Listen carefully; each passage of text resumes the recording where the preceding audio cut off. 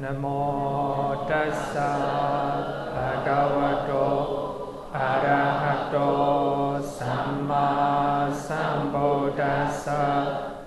Namo tassa bhagavato arahato samma sambuddhassa. Namo tassa bhagavato arahato samma sambuddhassa. Good evening, everyone.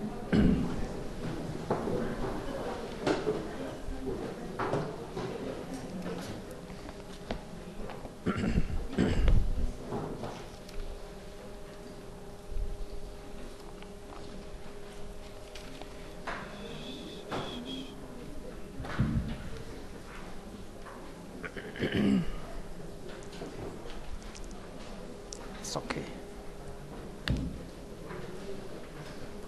We are learning Samatha and Vipassana, right? Yes. Samatha is internal serenity of the mind. Vipassana is described as a higher wisdom of insight into phenomena. So we are learning that. Last week we talked about Samatha based on the sutta. Actually, I just cited one sutta, Tatiya Samadhi Sutta. The sutta, the third sutta on concentration, right? Samadhi. Based on that sutta, we talk about the meaning of Samatha. So actually, giving, citing Pali word. So Samadhi means, actually, Samatha means serenity. So we have to develop serenity. So we have to stand and sit on the object of meditation. So when we want to develop samadhi, or when we want to develop serenity of the mind, internal serenity of the mind, so we have to stand on the meditation object. In other words, we have to sit on the meditation object. As I said, so when we are start to meditations, so we cannot stand on the meditation object, or we cannot sit on that. So slowly, just like a small baby, right? So we have to develop, we have to try to stand on the meditation object. When we are meditating in breathing meditation, right? So our mind must be standing on the breathing meditation object. Just like that, we have to stand on that. We have to sit on that. And also, so we have to bring our mind to the meditation object. And we have to place our mind to the meditation object. So that is a very authentic interpretation of Samatha, right? Samatha. So that is Samatha. So actually, we have to develop Samatha based on Vajana, right? Based on Vajana. So Samatha, Vipassana is interpreted as a higher wisdom of insight into phenomena. Actually, phenomena means sankhara, right? We have learned many times in previous. So today also we will learn about sankhara. So how sankhara, conditioned phenomena embodied in Buddhist teachings. Without understanding the word sankhara, so we do not understand about Vipassana, right? Today we will also learn about sankhara again.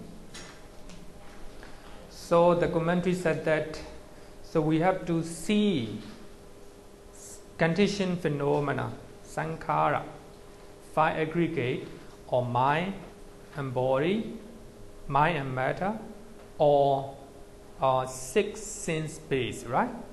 So we have to see them as the impermanence, suffering, and non-self, right? So that is called Vipassana. Today also we will continue to learn about Vipassana. I think everyone heard of this one. Sabbe sankhara anicchati yatha panyaya pasati athanibindati dukkhe isa mago visuddhiya. So when we go to the wake, we always chant this one. So especially in the Buddhist countries, so when somebody dies, especially at the funeral, so at the end of the day we chant 3 verses.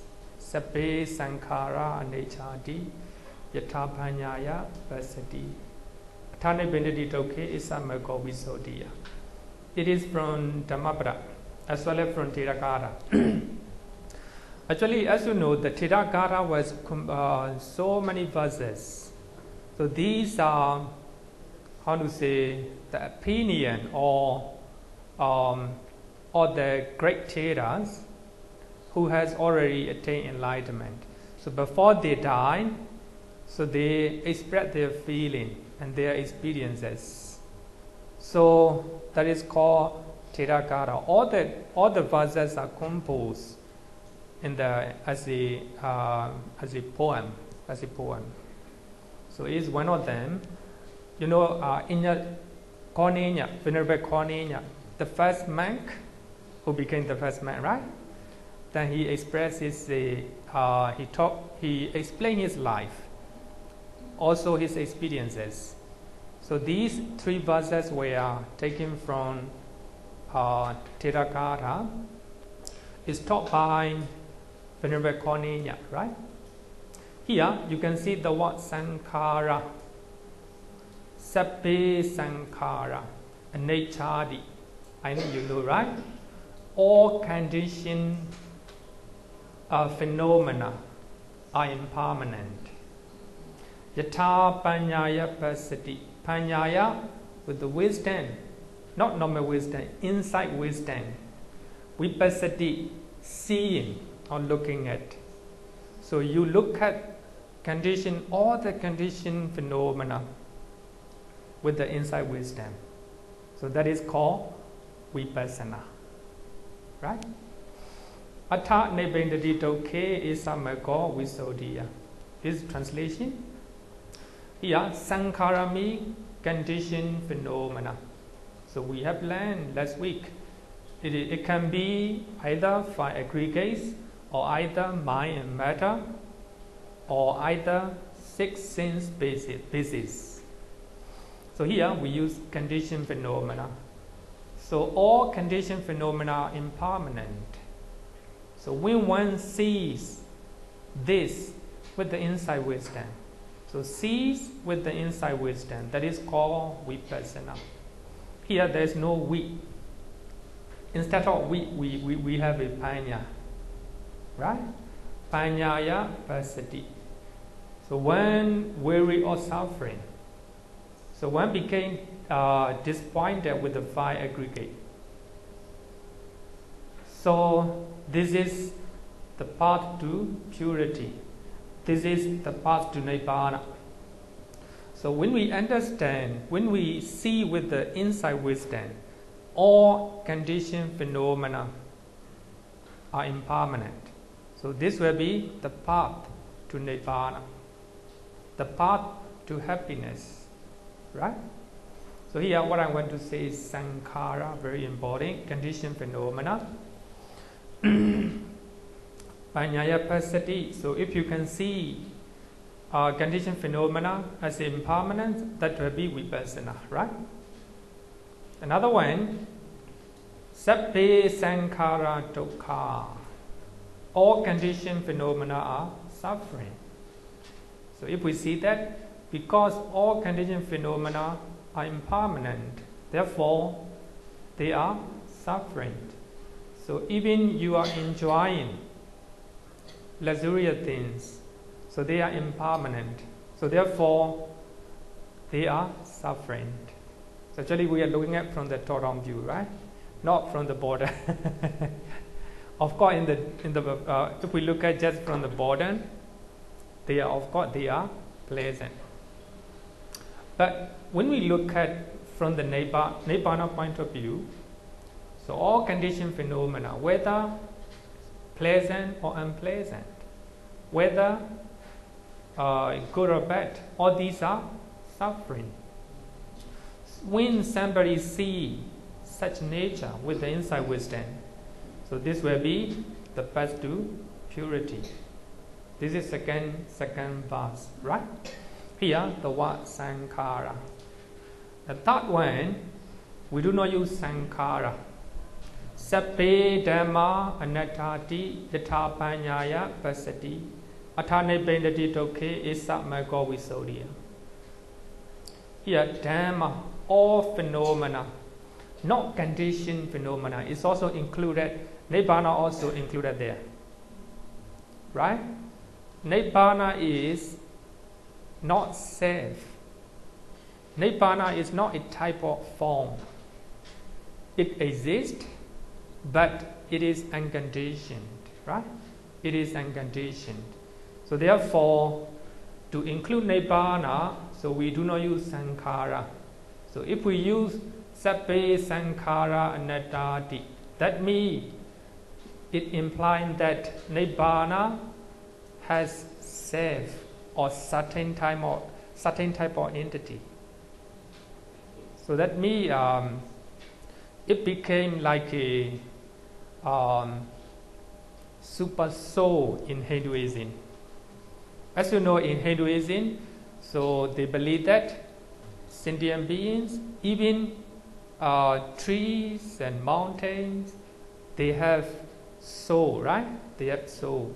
So when people die, so that I want to say a small soul reunite with the super soul, right? So actually, when we talk about sabbe sankhara anattati, that means so we are talking that Nibbana also a kind of entity. Actually, Nibbana is not. It exists.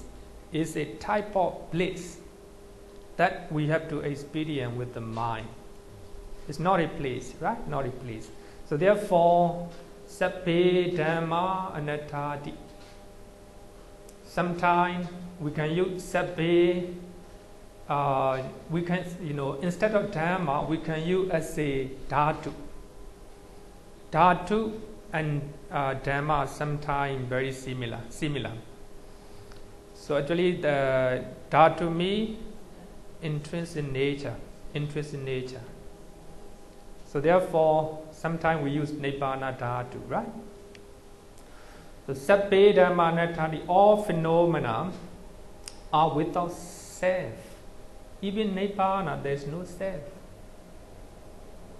No self, no permanent entity. Everything is impermanent, right? Without self. So when one sees this with the insight wisdom, when weary or suffering, so here, Atta Nebbe Interditoke is not literal translation.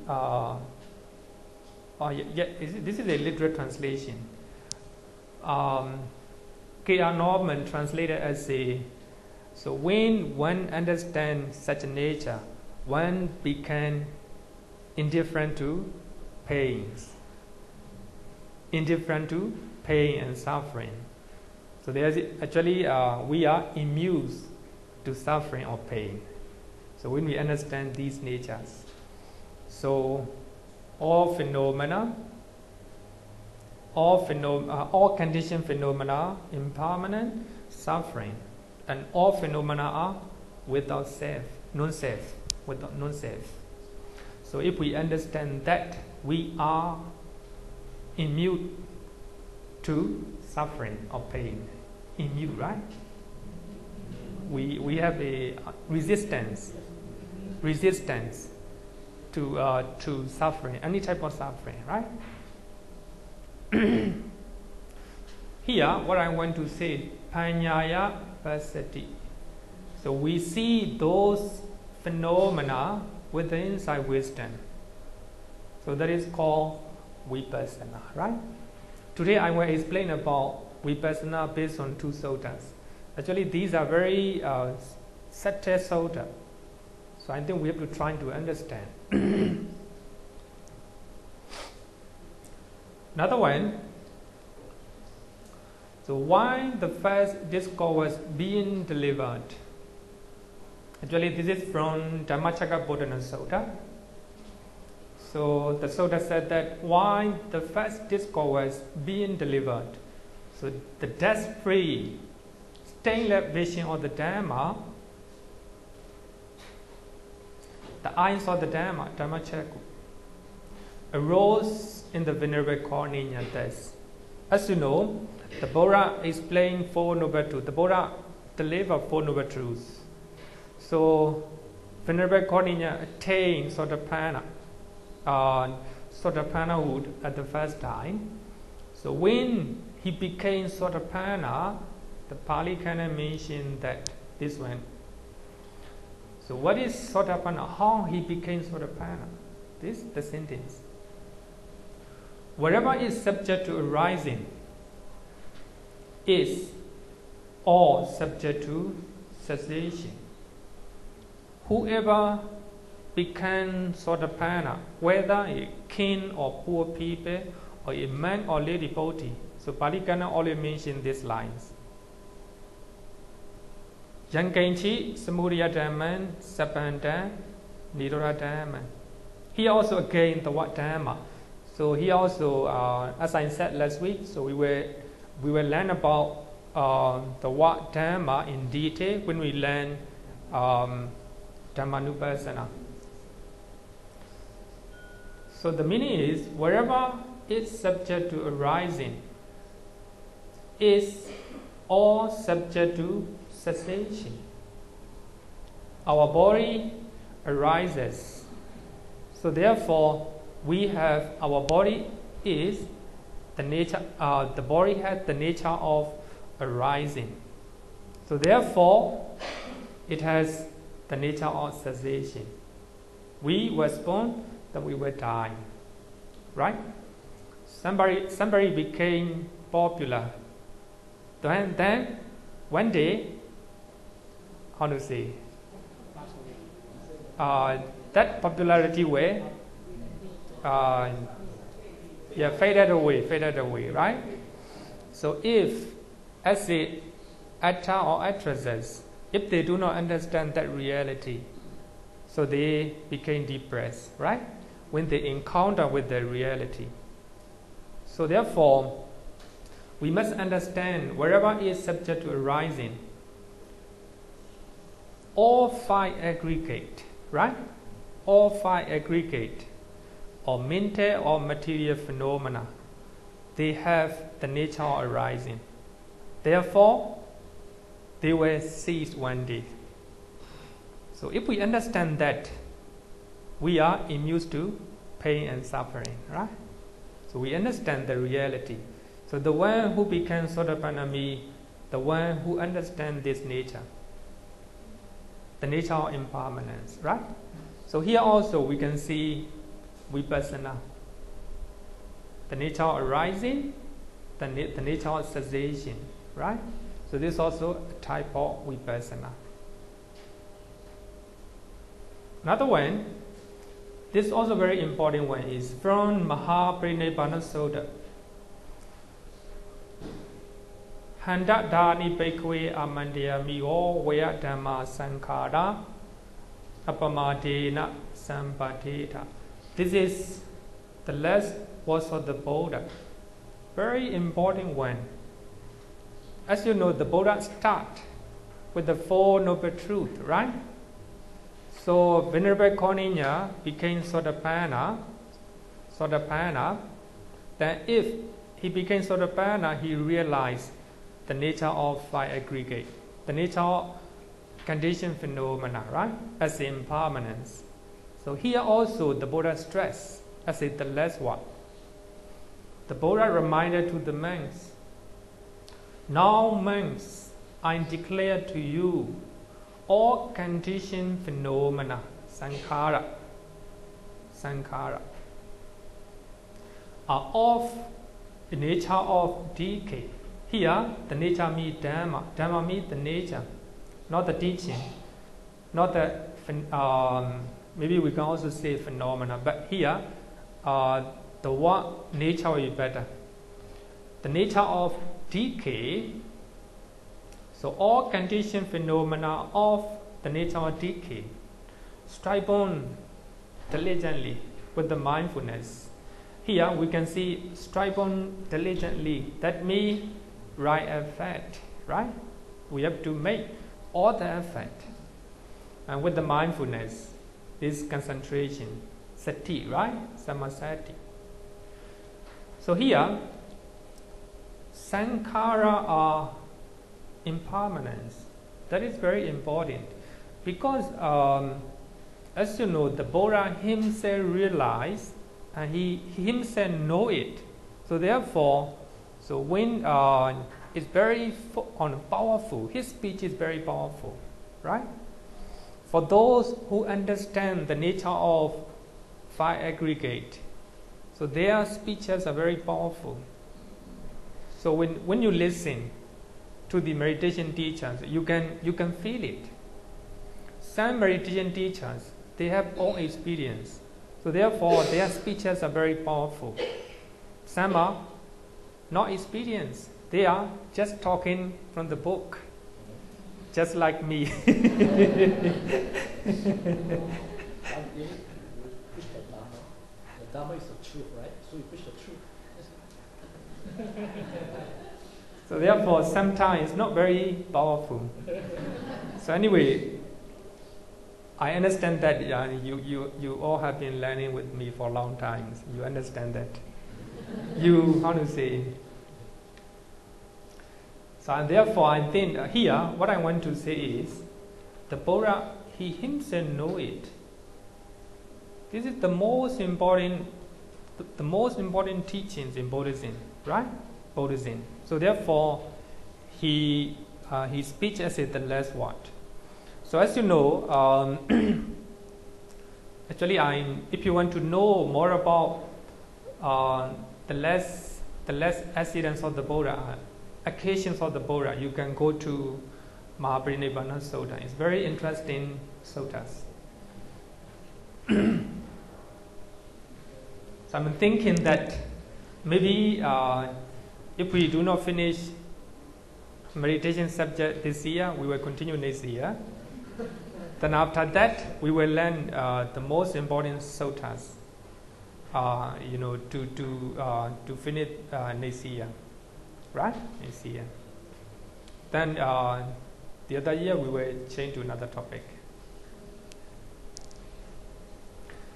So here, sankhara, conditioned phenomena. So the nature of decay, that means impermanence, right? So therefore, the Buddha stressed that.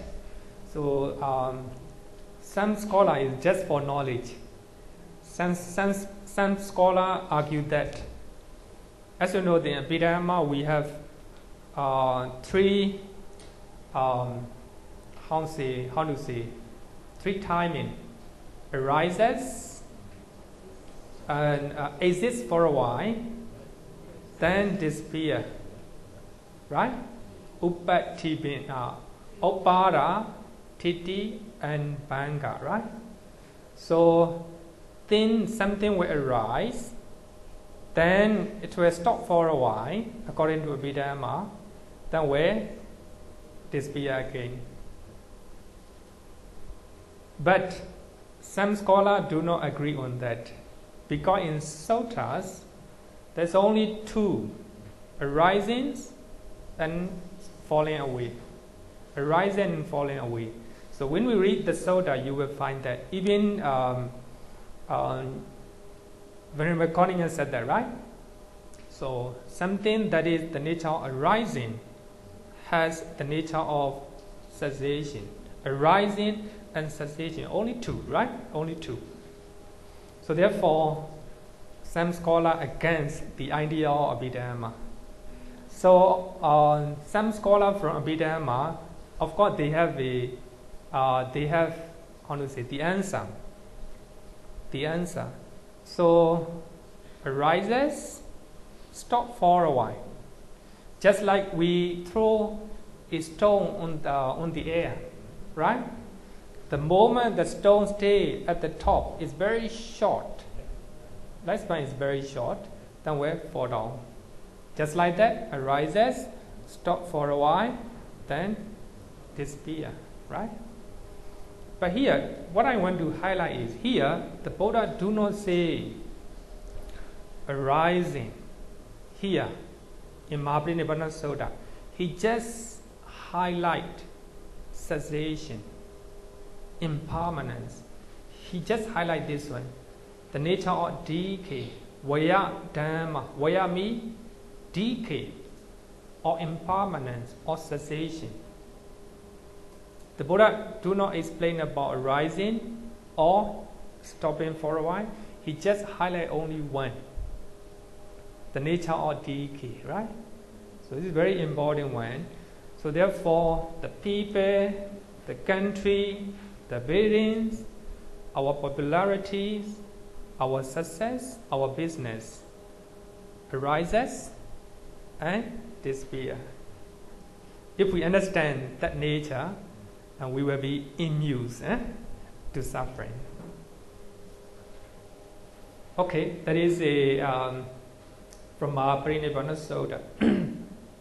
So this also type of Vipassana. The Buddha explained about Vipassana. If we see Sankhara and also arising and passing away, so that is the Vipassana.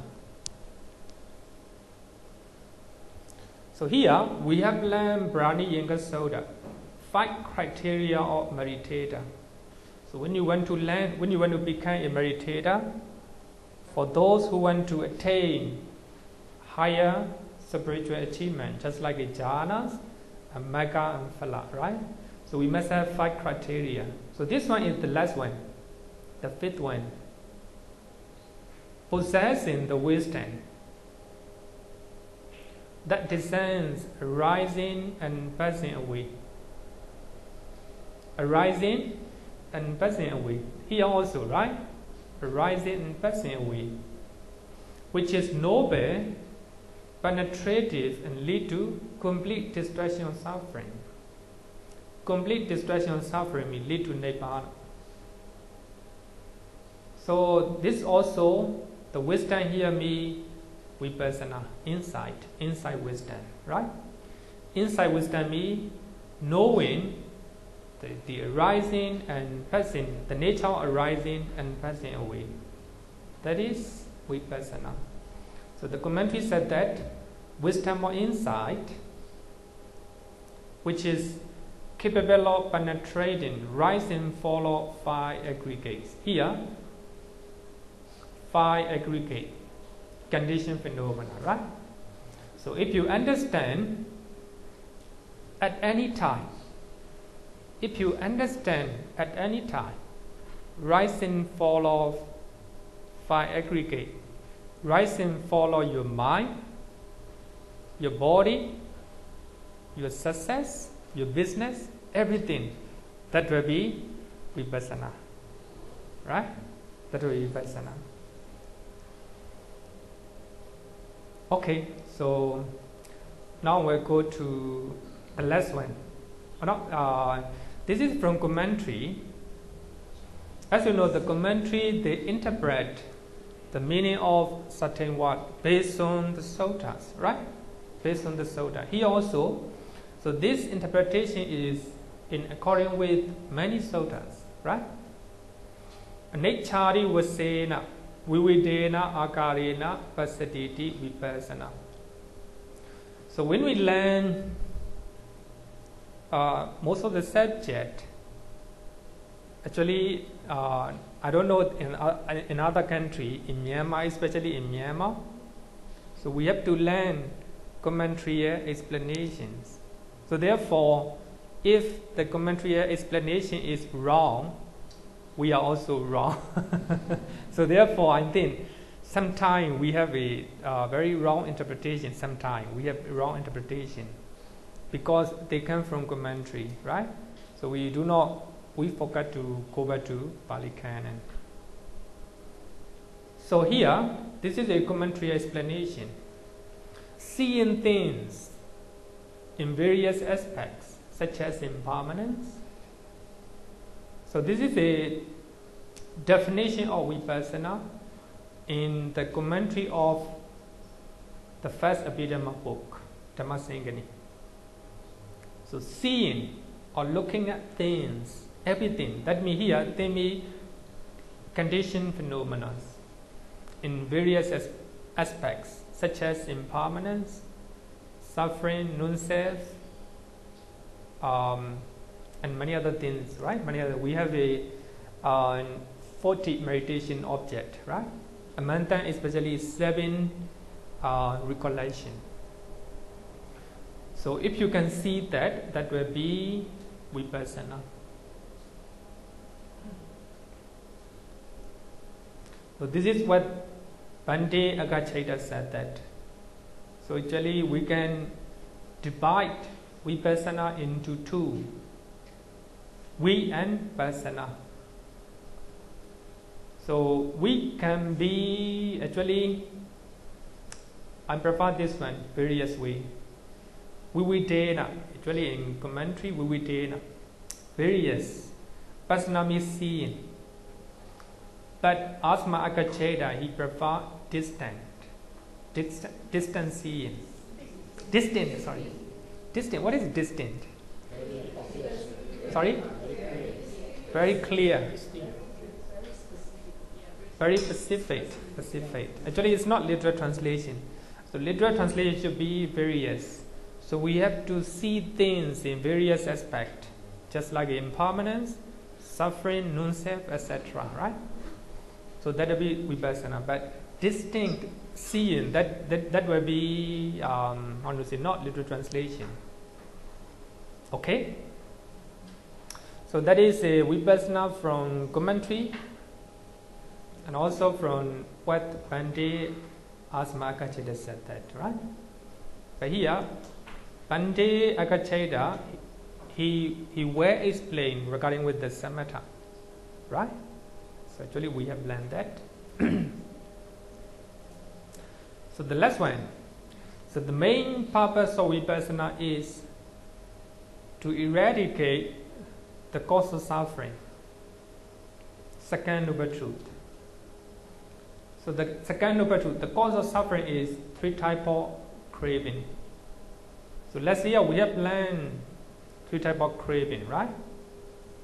So we just go back to dependent origination.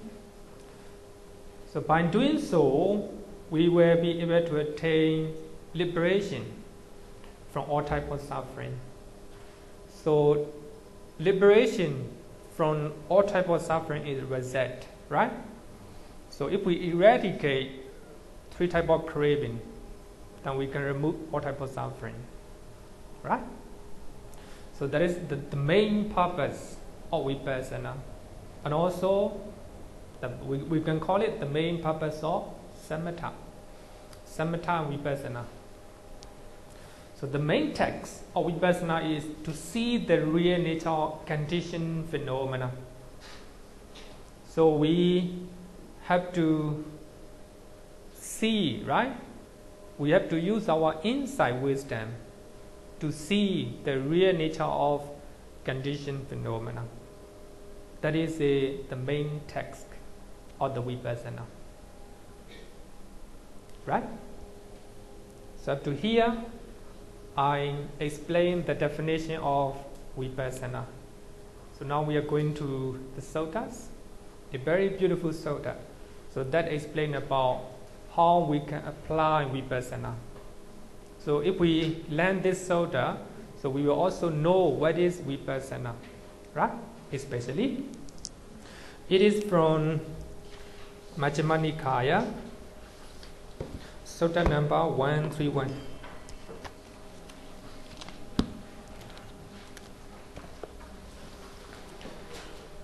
Sutta number 131. Bhattikarata Sutta. So before we read, I want to explain what is Bhattikarata Sutta. Bhattikarata.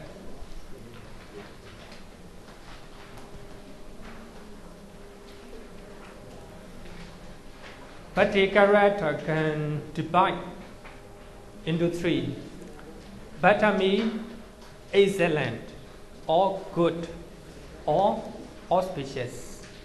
Eka means one. Rata means night. So therefore, Bhikkhu Bodhi translated as a single excellent night. So this is a literal translation of Pali. Bhatta means excellent. Eka means single. Rata means night. This is a literal translation of Bhikkhu Bodhi. So actually, we do not find the word Bhattikarata. So only we can find in Majjhima Nikaya. Only three suttas. Following two sutta and this one.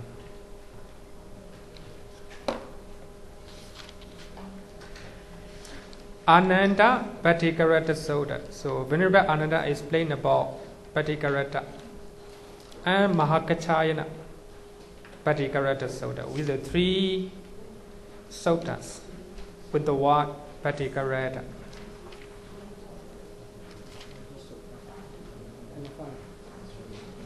Also another one, Loma Sakankiya Bhattikarata Sutta. Then we have four, right? We have four suttas with the name of Bhattikarata. So actually, the teaching is the same. The teaching is the same. So if we learn one sutta, it's more than enough. More than enough. A single excellent night is a literal translation. Sane Saro Bhikkhu. So how you pronounce this one? How you pronounce? No. I mean Sane Saro. Tane Saro. Tansinero.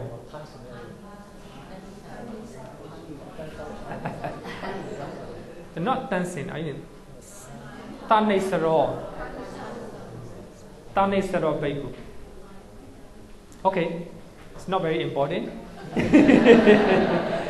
Because I do not know how to pronounce. Some people pronounce as say Tansinaro. Actually, is a Tansinaro is, I think it may not be correct. So I think it should be Tane Saro. Tane Saro Bhikkhu. Actually, he is a British American who was ordained as in Thailand.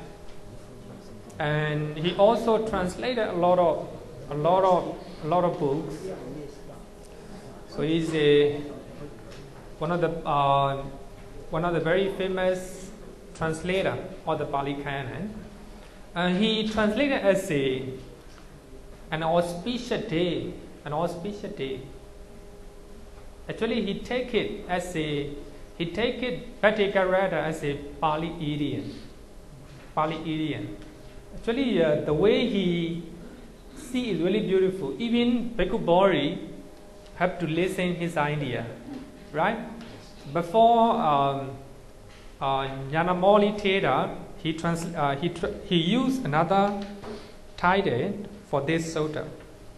But Bhikkhu Bodhi changed as a single excellent night.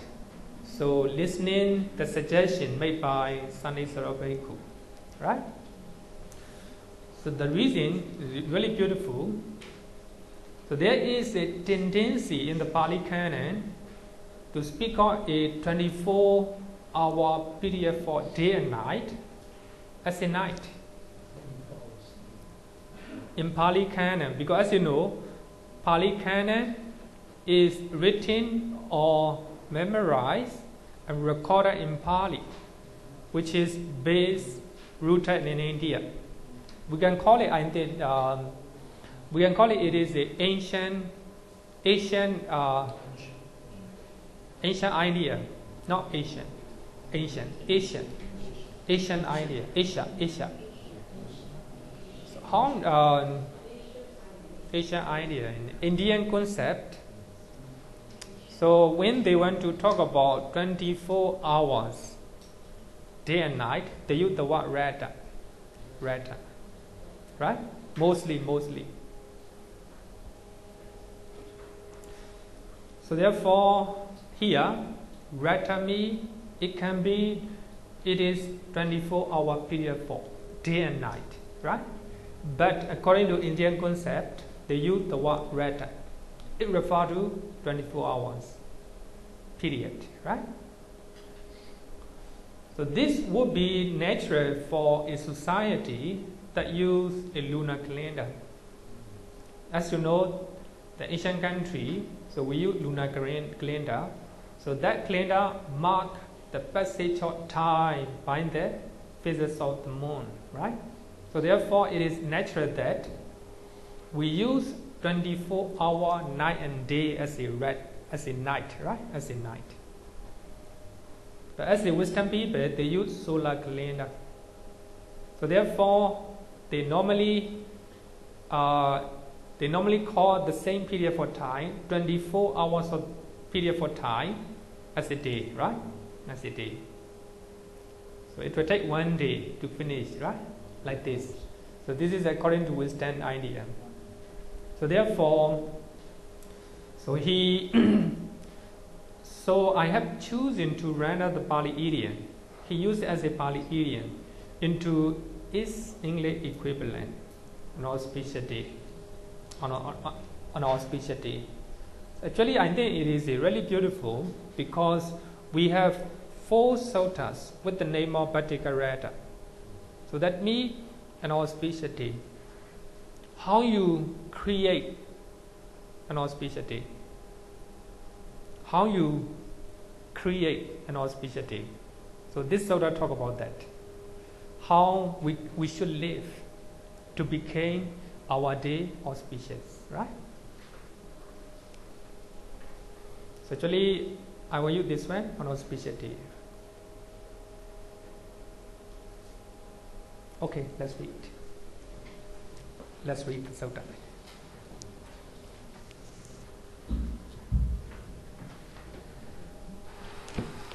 Thus have I heard. On one occasion, the Blessed One was living at Samatha in Jeta's grove, Anathapindika's hut.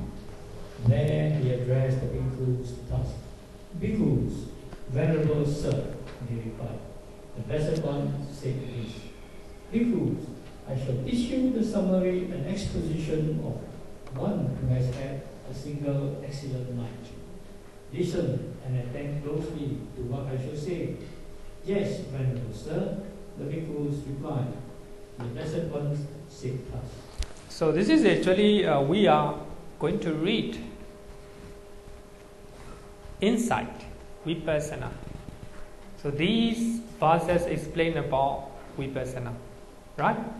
So when Uncle Leon read, so please listen carefully, right? This is what the Vipassana is, okay?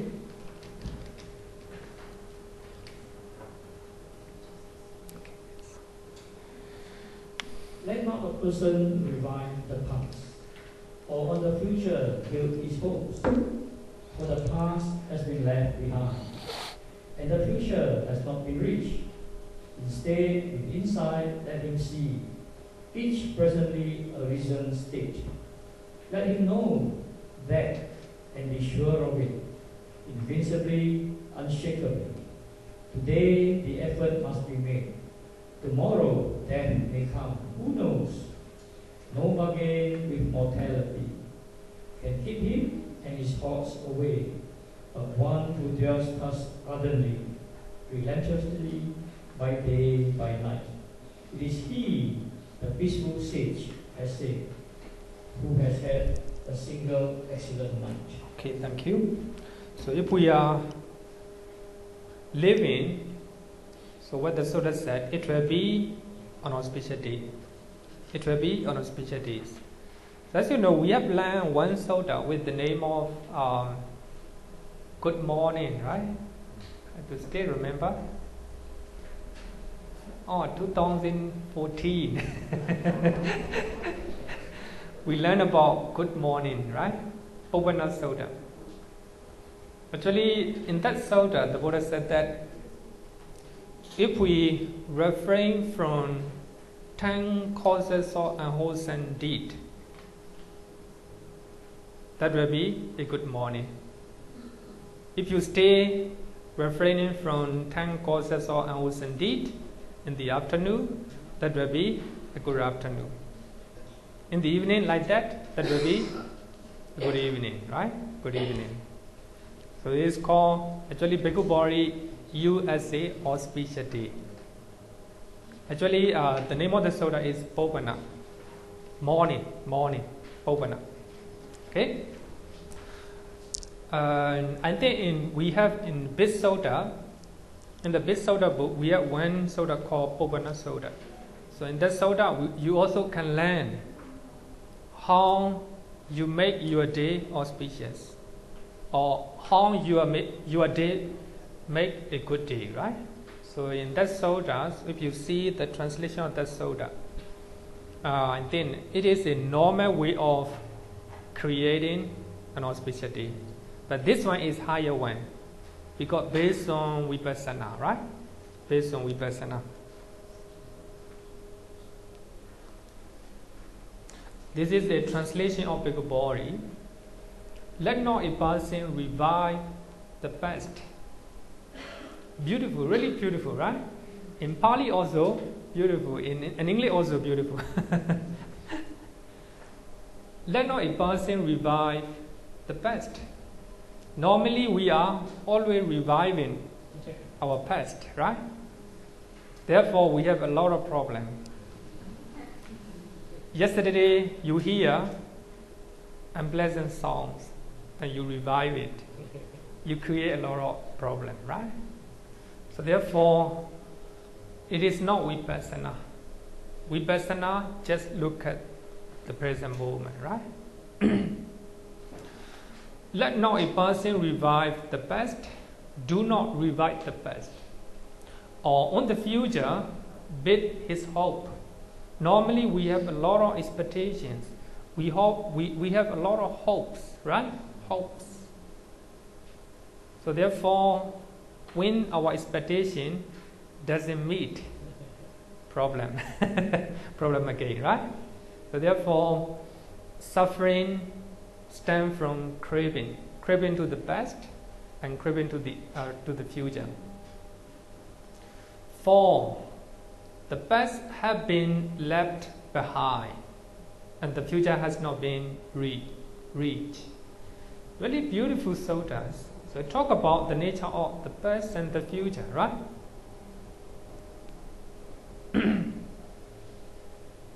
Here, Tanitaro Bhikkhu translated. Actually, this is a literal translation, I would say. So this one will be a literal translation. You shouldn't chase after the best. Chase after the best. And place expectations on the future. We have a lot of expectations for the futures. One day I must become a very rich man and rich businessman, a very successful people like this, right? But of course we can expect, but we have the way how to expect, right? Then I will explain. You can go back to the past, but there is only 2 ways. There's only 2 ways that you can go back to the past. Otherwise, then you are creating a lot of problem, right? So you shouldn't chase after the past.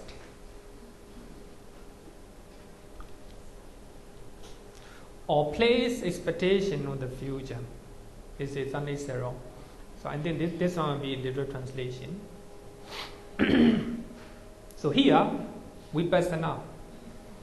Instead of chasing after the past, instead of placing our expectation on the futures, instead, with the insight, let him see. With the insight, let him see. each presently arisen state. Yeah, the state of phenomena is the Dhamma. Pichopanin cha yo Dhamma. Tata vipassati. This is a vipassana. It's talking about vipassana. Instead, with the insight, let him see, seeing. You know, vipassana. With the insight, let him see. That means vipassana. Each presently arisen state. Each means tata. Presently arisen state, pichopanin cha yo Dhamma. So that is called vipassana. So our mind do not go back to the past. Our mind do not yearn for the future. We just stay in the present moment. Not just staying. It's not vipassana. It's with the insight you have to see. So the phenomena happening right now. So that is called vipassana. Right? So let it know that and be sure of it. So make sure that your mind is in the present moment. And make sure that your mind is looking at and seeing at the phenomena happening right now. That will be vipassana. Normally, we always go back to the past, right? Normally, we yearn for the future. We forgot to live in the present moment. Therefore, we are not practicing vipassana. Let it know that and be sure of it. So we have to make sure that our mind is living in the present moment, invincibly and unshakably. So defilements, anger or hatred or jealousy or craving, any type of defilement shouldn't be shaken to your mind. So our mind must be in the present moment. Do not go back to the past. Do not yearn for the future. Just stay in the present moment. Just like that, you just enjoy today. Do not think about problem in the past, right? Do not worry about the future elsewhere, right? So that will be vipassana. Very simple way, right? So simple that we cannot see it. Actually, I like translation of Sani Sero Bhikkhu. The way he translates really beautiful. So here, tata, he translates this way. Wherever quality, he used the quality about the Dhamma, wherever quality is present, Vichopana, you clearly see. Actually, he translated as a clearly. Is a similar to Bhante Akacheta, right? Distinct. Clearly see right there. If your mind is thinking something right now, you just know it. Your mind, you are thinking something, right? If you hear something, just know it. You are here. If you are eating, if you are standing, if you are sitting, just know it. Right there. Very good, beautiful one. Tata. He translated, literally translated. Actually, this sutta is really important for meditation. Therefore, many people translated this sutta by different interpretation. So another one, Bhante Bhikkhu Jnanananda. I think he's from Sri Lanka, I think. And he translates this one, the same one. But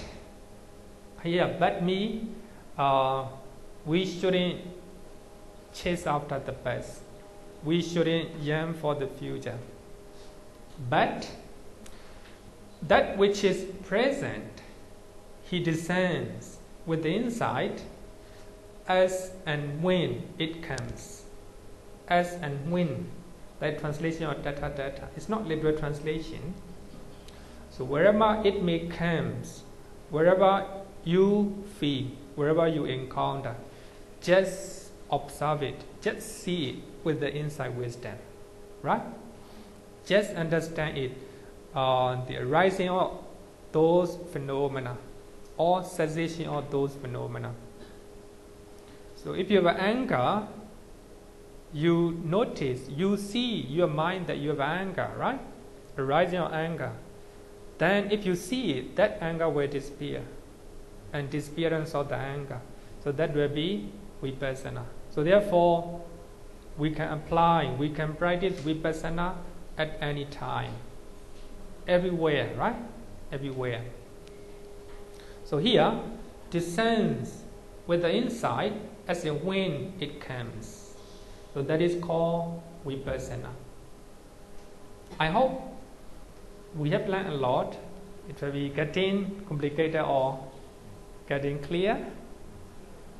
Okay, thank you. Actually, I want to make sure that what is Vipassana, right? Using the suttas. So it is important, not from the commentary, not from other people said. It is what the sutta said, right? What the sutta said. Okay, so I think next one will be going back to the past. We'll go and read one passage. Okay, Angela.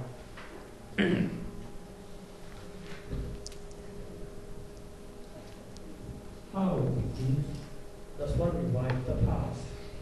One natures be like that thinking. I had such material form in the past. One natures be like that thinking. I had such feeling in the past. I had such perception in the past. I had such formation in the past. I had such consciousness in the past. That is how one revives the past. And how, with whom, does one not revive the past? One does not nurture be like that, thinking, I had such material form in the past. One does not nurture be like that, thinking, I had such feeling in the past. I had such perception in the past. I had such formations in the past. I had such consciousness in the past. That is how one does not revive the past. Okay, thank you. These two lines are very important. So this is called Vipassana. That's called Vipassana. So we do not revise the past. So the Buddha has given the way in way of five aggregate. As you know, normally we always think that last 2 years time, 10 years ago, 50 years ago, my body was stay strong, stay beautiful. Now those beauty, those strengths are gone, right? So we normally revise our past. Those revision will be the cause of our problem. Then our fear and depression came in, right? So therefore, we don't have to go back to the past, right? Go back to the past. So this regarding with the form, right? And people normally have, most people normally have a craving or delight, so childhood memory. So they always say that I just want to go back to my childhood time, right? Always say that.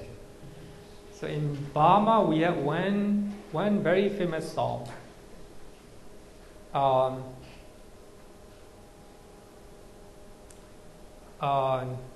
Disappearance of the abode of Nibbana. The disappearance of the abode of Nibbana. So actually the song said that now he have a lot of problem. He want to go back to childhood time. So in those time, no worry, no sadness. Everything is free. The song said that. So when I was young, of course, I like it. So when I listen that song, I feel certain type of feeling. I recollect my childhood memory. So when I start to teach Abhidhamma, I start to analyze. Actually, this is wrong. We are just reviving our past. We are just going back to the past. It is not right. It's not right. So we have to stay in the present moment, right? Present moment.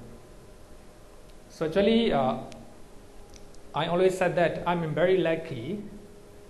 So when I stay in my village, very happy.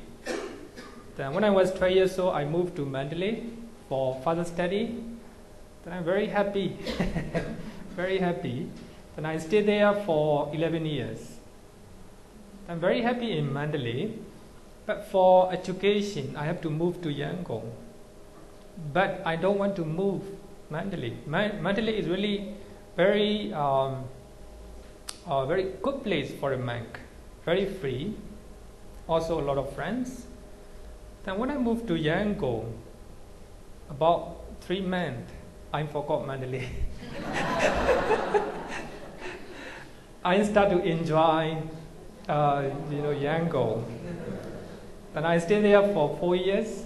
Then I'm learning English and teaching to the novices. And then at the age of 27, I went to Sri Lanka for master degree. Then of course at the first time not happy, about 2 or 3 months.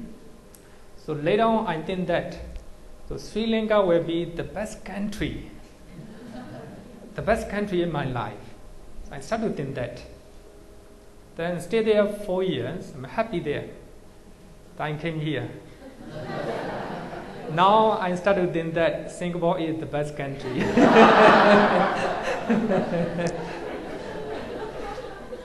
Another thing is I place myself in the deep forest. Then I visualize myself.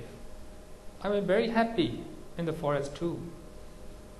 Because I used to live in the present moment. In the present moment. So there is 2 places that I do not, that I feel lazy, that I do not like. So the other is another small town in Upper Burma. So when I finish the master degree, so one of my teacher called me and told me to teach the small novices. So I promised I will stay there for 3 months. So I'm not happy. Small town. I'm not happy. Then my teacher gave me a lot of expectations and he gave me such a one like this. Actually I'm not happy. Then I move on. So when I start to stay in Yangon, I do not like that monasteries. A lot of restrictions, no freedom. Therefore, I move to another monastery. Only 2 places. So if I'm not happy, I move. But I stay where I like. So actually, mostly, I like the places where I stay. So yeah, this is very important. I think it's very important concept. So we must stay in the present moment. No need to revive the past in my childhood memory. No need to revive my memory in Yangon or Mandalay or memory in Sri Lanka. Just stay in the present moment, right? For anyone, for everyone, for everyone. Normally we are reviving all the time, reviving the past. So when we see pleasant things, then we have craving. And when we see unpleasant things, we have anger, jealousy, like this, right? So we are reviving the past. So these will be the cause of suffering. It is the craving is the cause of suffering, right? The cause of suffering. So therefore, it is important to stay in the present moment. So here, the Sutta said that So we shouldn't revive the past. This is mind form, right? When I was young, I used to be very handsome, very beautiful, like this, right? We only reviving the past. Then feeling, regarding with the feeling. So let's see, I am very happy. I have a good feeling, right? Then I revise my feeling, then my perception. So when I was in Sri Lanka, I have a good perception, like this. So reviving the past. And mental volition, right? Mental volition, sankhara, and vijnana. So here, when we learn about Samatha and Vipassana, so I will analyze the word Samatha, the word vijnana, the word mana, the word, like all these terms, because it is important to know about what is vijnana, what is Samatha, what is cetasika, right? So I think when we go Samatha and Vipassana, then I will go in detail. For now, so we used to revive the past. The past means the 5 aggregate that we enjoy or that we do not like in the past. So we always go back to the past. But you can go back to the past. There's only 2 methods. Only 2 methods that you can go back to the past. But this Sutta prefer second method. This Sutta, according to this Sutta, so only second method. Number 1. So one thing, I had such material form in the past. 10 years ago, I used to be very handsome, right? I used to be very energetic and very powerful. So what do you think? Revive the past. So even though we think like this, does not find delight in that thought. Delight means not happiness. You see, if you by thinking what you have done in the past, if you feel happy, it's okay. But delight means a type of craving. Nandi raga sahagata in Dhammacakkappavattana Sutta. The Buddha said that Nandi raga. So the word raga and nandi are the same together, right? Put together. Delight or craving in that thought. So you can go back to the past. You can think about everything that you experienced in the past. You can go back. But do not find delight or do not attach to those 5 aggregates in the past. So that is one way, right? Those are very important. The second one does not go back to the past to find delight in it by thinking such a thought. So number 2, this is what the Sutta said. We shouldn't go back to the past. We shouldn't chase after the past, right? We shouldn't yearn for the future. Just stay in the present moment. So when you stay in the present moment, you see and you see phenomena, all the things clearly with the inside wisdom, right? Inside wisdom. So that will be Vipassana. So I think here, according to this Sutta, Vipassana means staying in the present moment, right? Staying in the present moment. This Sutta, according to this Sutta, right?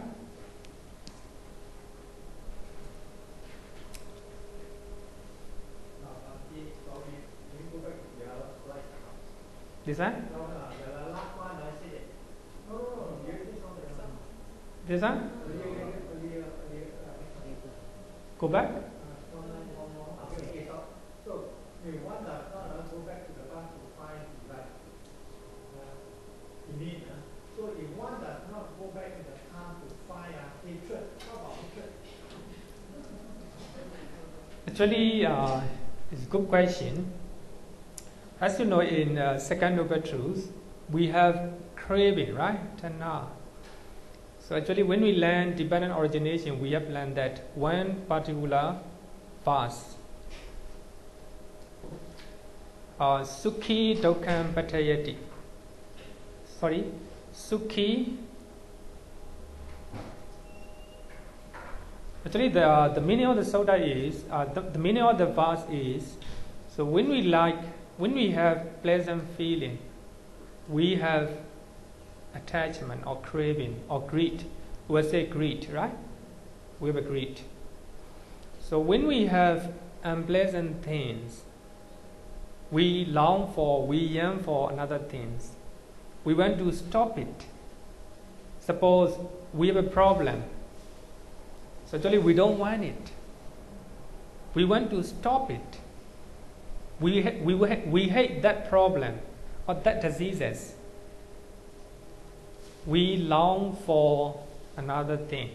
That is a type of craving, right?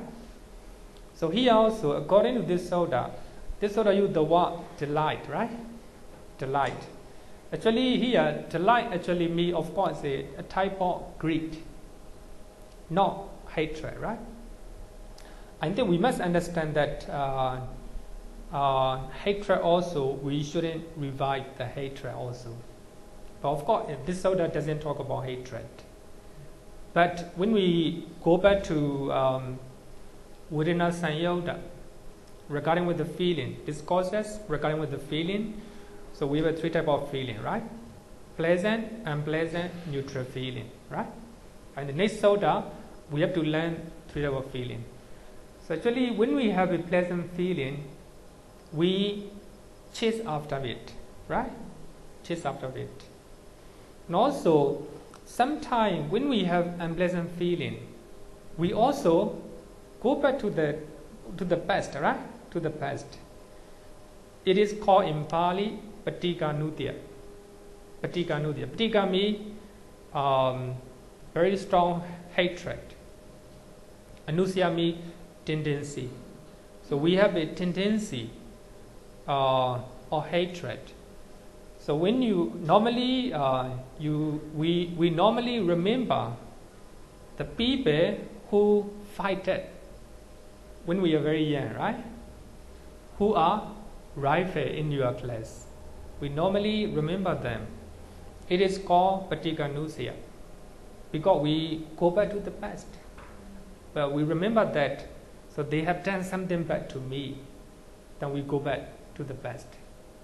So therefore, normally we do not remember those who are not good to us. We normally remember only two people.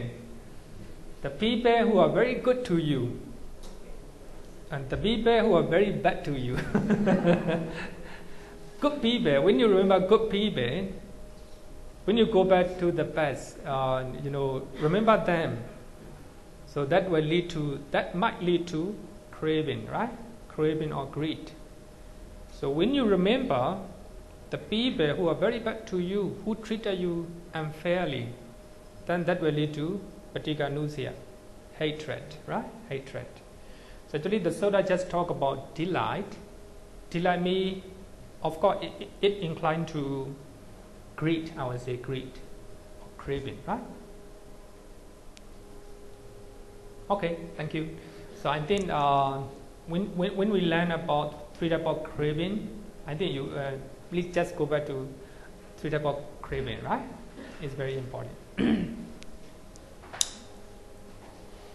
Okay, so here, two types of mindfulness. We have two types of mindfulness according to this sutta. Actually, we have many sutta reference, but I just choose two suttas. It is from Indriya Sanyota. It is the discourses which are connected to faculties, talking about faculties. So according to these suttas, we have two types of mindfulness. The first one is the ability to remember and to recollect what was done in the past and what was said long ago. So that is number one. So therefore, we can have mindfulness to the best as well, right? To the best. But we shouldn't cling to the best. Number one. Then number two, the ability to dwell contemplating four establishment of mindfulness, four foundations of mindfulness. That is called staying in the present moment. So when you are recollecting your things that are connected with the body, that will be Kaya Nupassana, right? So actually our mindfulness should be in the present moment. So therefore, meditation can be both, looking at in the past, also stay in the present moment, right? According to this sutta.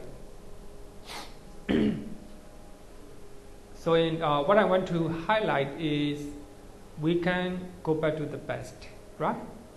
But when we go back to the past, our mind should be free from craving. Three types of craving. So actually, even though three types of craving mean it including hatred as well. Lobha, dosa, moha, everything. Right? So when we learn about mindfulness, we will go in detail with the reference to the suttas. Right? Then I want to share this one. It's a very beautiful sutta as well. So the name of the sutta is Aranya Sutta. It's called Forest. So one of the devata, one of the deities who is living in the forest, and he see many monks are staying underneath the trees and practicing meditations. In the morning, they go to Pinapada. They go for Pinapada. Then they come back and they eat. So they eat one day's meal. Only one meal a day. One meal a day. So after that, they practice meditation. Because of samadhi, serenity. So because of internal serenity of the mind. So their body and their complexion became very serene and very calm. So therefore, he wants to know why their complexions are serene and calm and beautiful or handsome. Then he went to the Buddha and he asked this question. Those who dwell deep in the forest, peaceful, leading holy life, eating but a single meal a day, why is their complexion so serene? The deity, one of the deity asks, right? So therefore, some preacher always say that if you want to be a beautiful or handsome person, you have to follow this one. This is the way, right? The way how you maintain your complexion. Then the Buddha answered two verses. The first one, they do not sorrow over the past. And the Buddha said that. Those monks do not sorrow over the past. Actually, they do not revive their past. Nor do they hunger for future. They do not long for the future. So actually, after they come back and they eat it, then they meditate. They do not have any worry for tomorrow. Just stay in the present moment, right? They maintain themselves with what is present. So this line is very important. Pichopanena Shapemi. Actually maintain, sustain. They sustain themselves with what is present, with what they have. Whether they have a good meal or bad meal, whether they have a good food or bad food, whether they have a good place or bad place, they do not worry. Just they are satisfied. They are content with what they have. Right? Therefore, hence, their complexion is so serene. It's the way how you can maintain your beauty. So number one, do not sorrow over the past. Number one, very important. Number two, do not hanker for the future. Also, you have to be content with what you have, with your belongings, with your success, with your popularity, business, everything, with your beauty as well, right? None of beauty is a, how to say, appearance, right? Appearance. So, therefore, their complexion is so serene. The Buddha said that. So the main line is here. They stay in the present moment. Actually, what the Buddha said is the same thing, but the way he said is different. So when we learn the next sutta, you will know it. Actually, it's talking about not to create craving, not to have craving. So normally we have a lot of craving to the past, right? To the future, and we forgot to live in the present moment, right?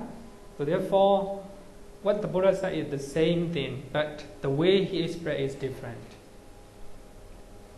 Then, through hankering for the future and through sorrowing over the past, foolish people, drying up and wither away like a green reed cut down.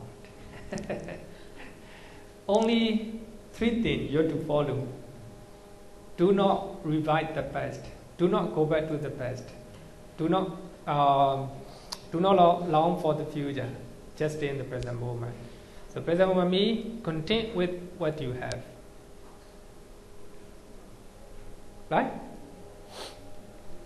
Actually, if we just look at superficial level, it seems like the Buddhists are, how to say, the Buddhists are naive and passive, right? Passive.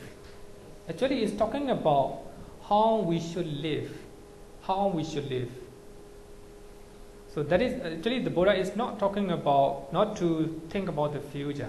Here, the Buddha is not talking about to go back to the past, not to go back to the past. Here, not to sorrow over the past. That is, actually in Abhidhamma, we call it kokocha, right? Remorse, kokocha. Remorse or regret. That is a type of unwholesome deed, right? Okay, so let's go to the next one. Midday. So this one is very philosophical and very important. If you understand this sutta, you will understand much more about Vipassana.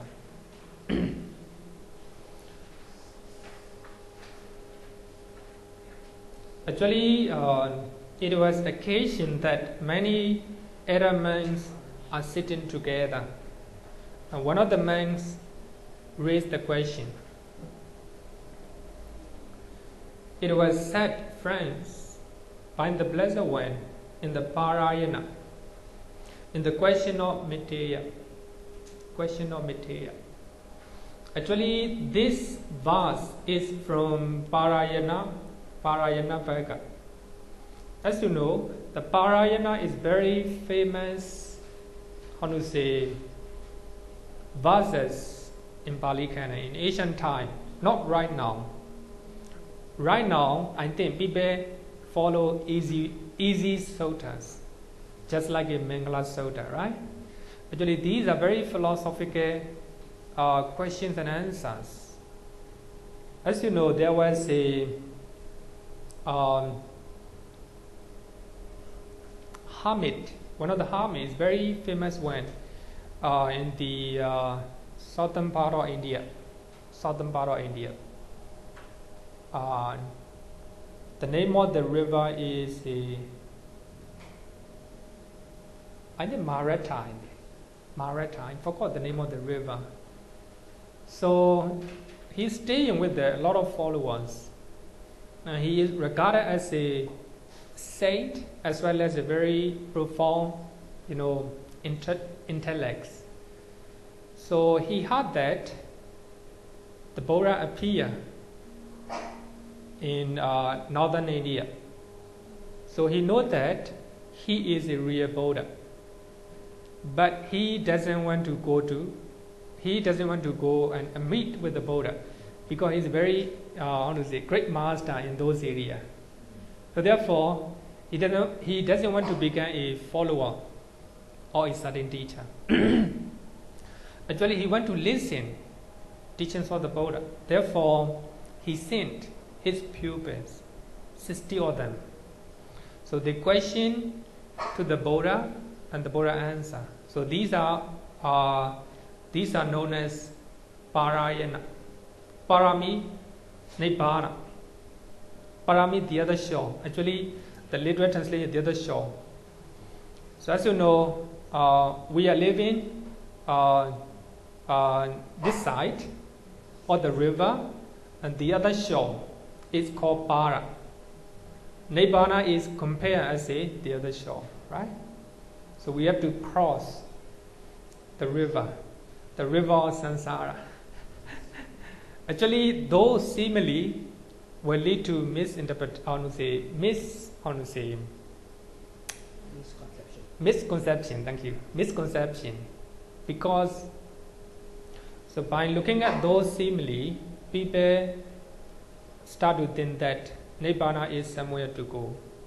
Actually, it's not somewhere to go. So when we finish this sutta, you will find, so we can experience Nibbana, the bliss of Nibbana, right in this present life, right? So what I want to say is Parami, the other shore. So those simile lead to misconception. So we start to think that Nibbana is somewhere, maybe at the heaven, just like a heaven, right? So actually it's not. If you eradicate 3 types of craving, so you will attain Nibbana. Because those cravings, 3 types of craving are just like a fire, very hot in our mind. We do not think they are hot. We always embrace them. So actually they are very hot. So if we can remove those fire, our mind become very peace and calm. That is Nibbana. Right? So here, Parami, the other shore. Janami, the way to the other shore, the way to Nibbana. So all these questions are very sophisticated and philosophical. So therefore, Parayana is very famous in ancient time. Because in one occasion, so I think in 2014 we learned this story, the story of Nanda Mata. So the Buddha said that as a female devotees, so they have to take the example of Nanda Mata. So actually I don't want to elaborate the story of that. So if you want to know about the story, more about the story, then come to MV Forum coming Sunday. We will talk about that story. So actually, so the Buddha said that Nanda Mata is an example, an ideal person to follow as a female devotee. So she was anagami, and she was chanting Parayana Vaga. So by that time, the Vasavana king, one of the king Deva kings, Vasavana, passed by. Then he hear the chanting. Then he stopped for a while and he listened. So after the chanting finished, and he say sadhu sadhu sadhu.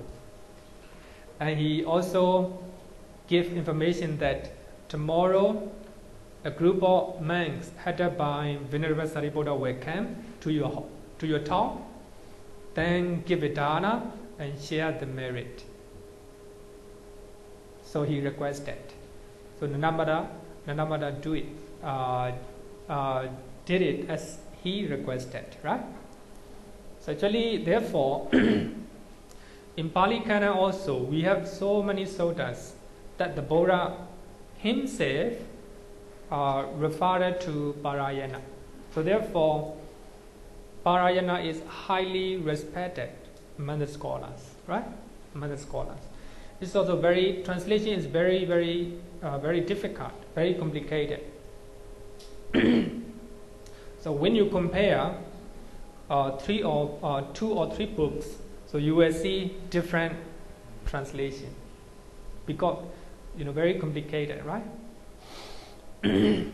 So here, this one is from Tesa Miteya Manava Paucham. So the question of Tesa Miteya. Here you can see Miteya. Actually, in Pali Canon, so we have only two places about Arimiteya Future Buddha. One from Digha Nikaya, Chakravati Siyanara Sutta.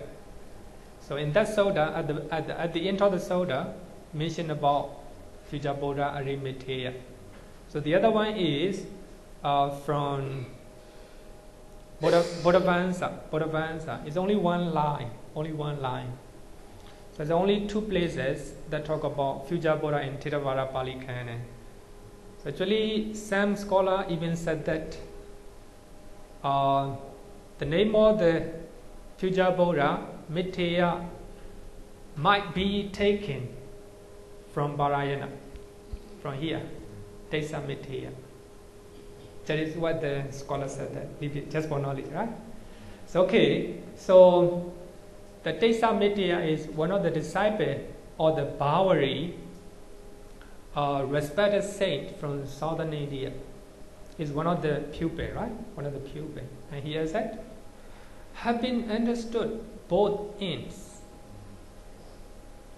The wise one does not stick in the middle. I'm calling a great man, and he has here transcended the seam stress.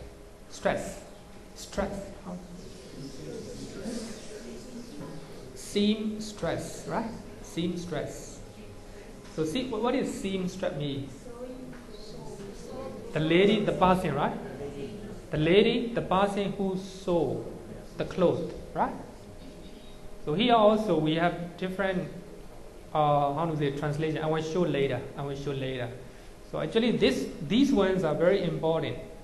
Both ends, these are very important. The middle, so therefore, the word middle is taken as the name of the sutta. Middle, right? Middle. I'm calling a great man. He has here transcended the seam stress. So if we do not understand this one and this one, so we do not understand this sutta, right? Therefore, I highlighted. So here,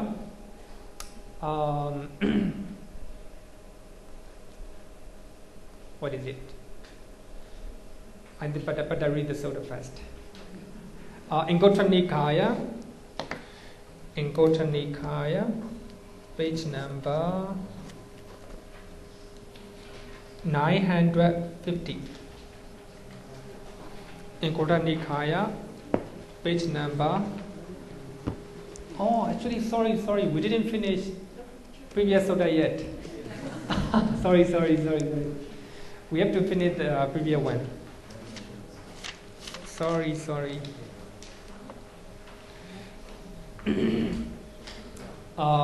Patikarata Sutta from Majjhima Nikaya. Okay, let's go back to finish this one. Paragraph number 6, right? Previous sutta. Or 5. Okay, start with the 5.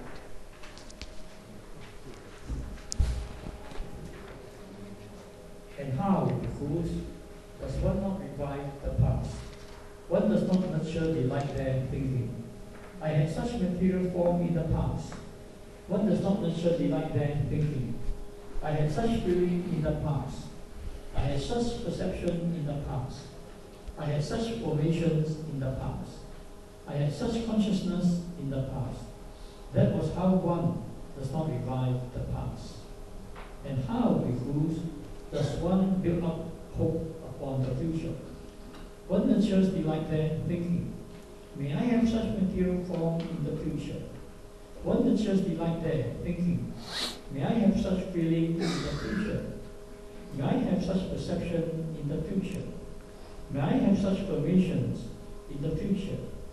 May I have such consciousness in the future? That is how one builds up hope upon the future. And how, bhikkhus, does one not build up hope upon the future? One does not nurture delight there, thinking, may I have such material form in the future? One does not nurture the delight there, thinking, may I have such feeling in the future? May I have such perception in the future? May I have such formations in the future? May I have such consciousness in the future? That is how one does not build up hope upon the future. And how, bhikkhus, is one vanquished? This one is a very important one, because how we should see phenomena as they really are, right? So just pay attention to this one.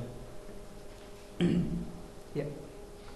And how, bhikkhus, is one vanquished in regard to presently arisen states? Here, bhikkhus, an untaught ordinary person who has no regard for noble ones and is unskilled and undisciplined in their dharma, who has no regard for true men and is unskilled and undisciplined in their dharma, regards material form as self, or self as possessed of material form, or material form as in self, or self as in material form. He regards feeling as self, perception as self. Thank you. I think it's talking about five aggregate. Talking about five aggregate. So this is very important. Why we are living, why we should live in the present moment, why we should practice Vipassana. So the reason is not to regard our five aggregate as a self. As you know, we normally think that this is my body, this is my country. So we, in our mind, we always think that this is a, how to say, permanent entity. Permanent entity. It is called self. So we regard five aggregate as a self or permanent entity. So we think that it is permanent because we always go back to the past and yearn for the future. We forgot to see right now, right? Right there, right there.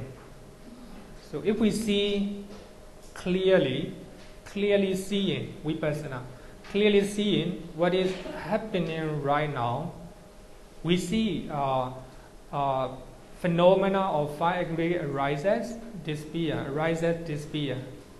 There is no place for defilement such as craving or hatred or jealousy like this. So if we can extend those moments, that time and space, there's no place for defilements, right? So there's no misconception about self or atta. So if we live in the present moment and we see very clearly arising and passing away, arising and passing away, then we do not have the idea of self, right? So that is the purpose of Vipassana. So therefore, dependent origination analyze, there is no self. No self, right? No self. And then this is the aim of the Sutta. Then after that, the Buddha conclude with the verses. So actually, when we start the Sutta, Udesa summary, and Nadesa, how to say, the exposition or analysis. Vipanga analysis. So the Buddha analyzed the verses, what he had said, right? With the prose. Then after that, the Buddha conclude with the verse. Let not a person revive the past who has a single excellent night. So if we are living with the mindfulness, if we are seeing mental and material phenomena in the present moment, so noticing and clearly seeing the arising of those mental and material phenomena and disappearing of them, then we do not have a misconception about our five aggregate. So if we are living in that way, so that will be an auspicious day. An auspicious day, right? So 11, Uncle Young, 11. So The last one. So it was with reference to this that it was said, Bhikkhus, I shall teach you the summary and exposition of one who has had a single excellent night. That is what the Blessed One said. The Bhikkhus were satisfied and delighted in the Blessed One's words. okay, do you know the soda? So the message is we have to stay in the present moment, not just staying. So we have to see, we have to try to see. So they are arising and passing away. So that will be Vipassana, right? That will be Vipassana. So if we are staying with the inside wisdom, so that will be an auspicious day.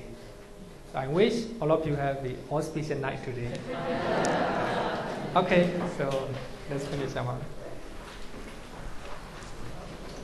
Oh. Next Thursday is New Moon Day. Any class? No. Actually, next month we have 2 new moon and full moon days. So I decided to close one day. So actually, next week is a new moon day. So the class will be stay on. So on. Please come next week.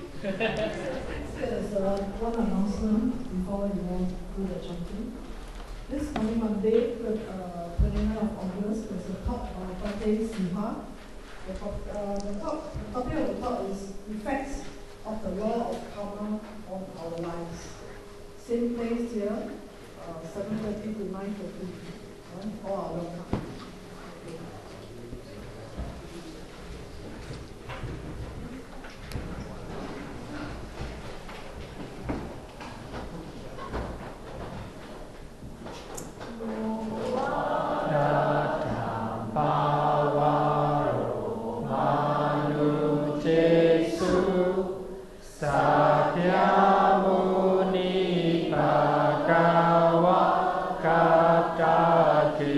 Cho